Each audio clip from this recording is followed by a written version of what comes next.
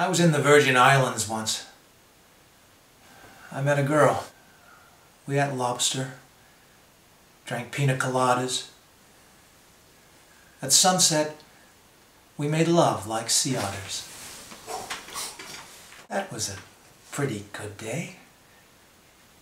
Why couldn't I get that day over and over and over? You know, some guys would look at this glass and they'd say, this glass is half empty. While other guys would look at this glass and say, this glass is half full. I peg you as a this glass is half empty kind of guy. Am I right? Well, what would you do if you were stuck in one place and every day was exactly the same and nothing that you did mattered? That about sums it up for me.